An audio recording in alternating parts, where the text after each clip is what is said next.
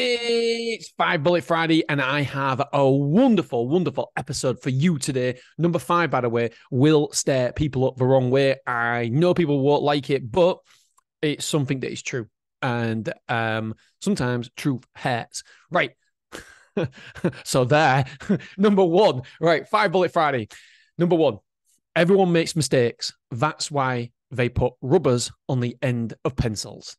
Oh, that is brilliant. Sometimes you beat yourself up about making a mistake, but everybody makes mistakes. But the problem is we don't want to make the same mistake again.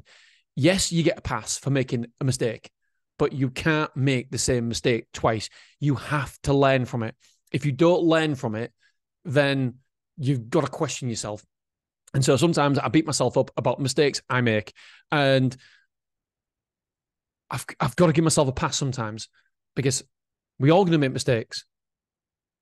And when mistakes happen, we've got to question it. Why did that happen? And look into it. Don't gloss over the mistake. Think about it. What happened? I remember I'm thinking of one mistake right now that I made, and I'm in danger of making the same mistake. So when we opened Willoughby, it was a cash flow crisis because I didn't have a Scooby-Doo. I didn't have any projections or anything. I didn't have a clue. And it was a really, really tough time.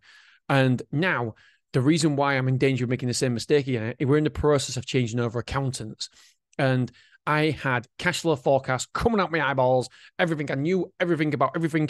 I knew what month we was going dangerously low, what I consider dangerously low in cash, and when it was, and what the factors were around it. But I knew that was in a year's time. Plenty of time. That was in the next shop fit. And I always underestimate everything. So it's worst case scenario, basically, for me, is my cash flow forecast. However, because we've changed over accountants, I haven't done a cash flow forecast for 2 months.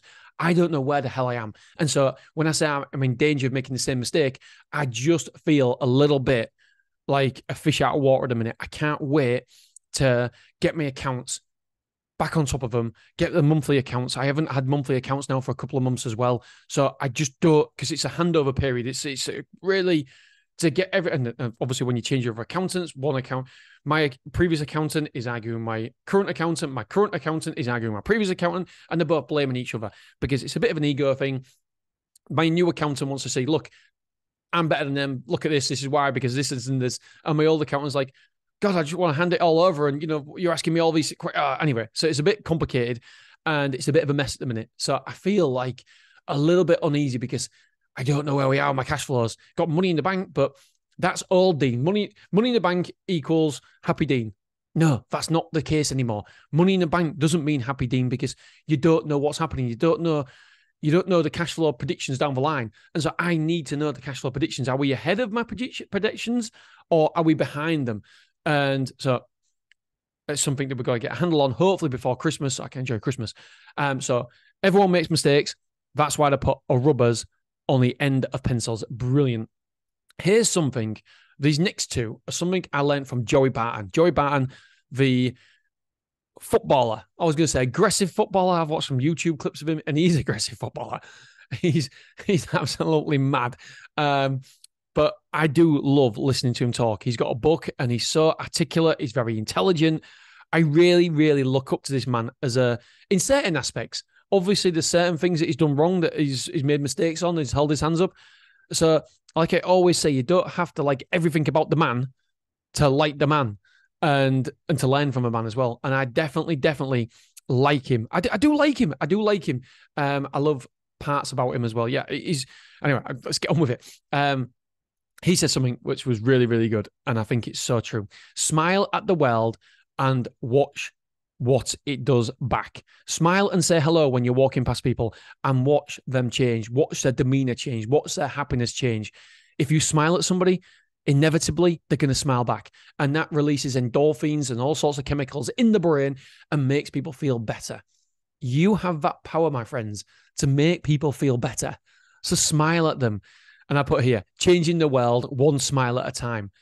So you've got that power. Harness that power and smile at people. You are making that person happy for that split second. Why wouldn't you want to do that? and you don't know the knock-on effect that can have. So that's number 2. Number 3, I'm going to get to in a minute. I'm going to take my kid to school, and then I'll be back. So number 3, coming right up. All right, number 3. Again, this is from Joey Barton. It was wonderful. The hero and the coward. I love this. The hero and the coward feel the exact same in the moment. They are both shitting themselves. But what determines who you are, if you're the hero or the coward, is what you do next. And so the problem is with people like myself, when you get scared, when you get worried, you're thinking, fucking hell, I'm the coward kind of thing because I'm scared, I'm worried. But no, you've got to remember that everybody feels like that. Everybody feels like the coward. Even the hero feels like the coward because we all shit ourselves. We all worry.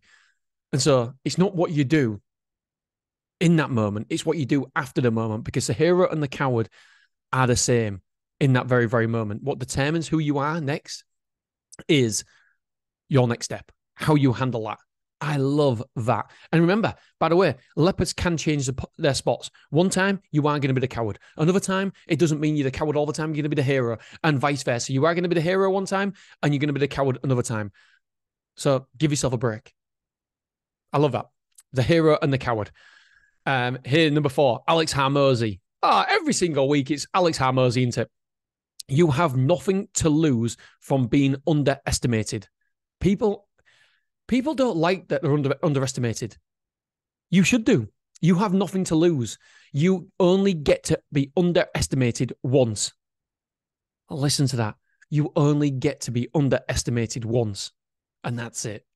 So take advantage. Use it. There is nothing to be gained from being overestimated. There is nothing to be gained from being overestimated. You want to be underestimated. That is fantastic. If you are underestimated, for example, I'm thinking of self-storage. If we come into town and Big Yellow see us, they're not going to be bothered. They underestimate us, and that gives us an advantage. If they overestimate us and think, oh no, Dean's coming to town, what we're going to do, we're going to make sure our sales process is on point. They start looking into things.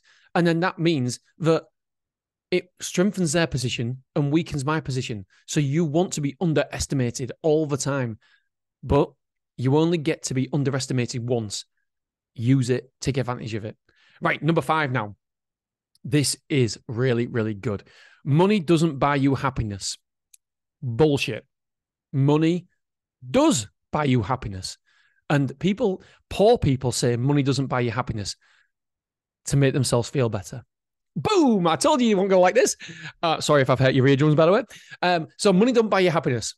There isn't a situation in the world where having money makes the situation worse. Listen to that again.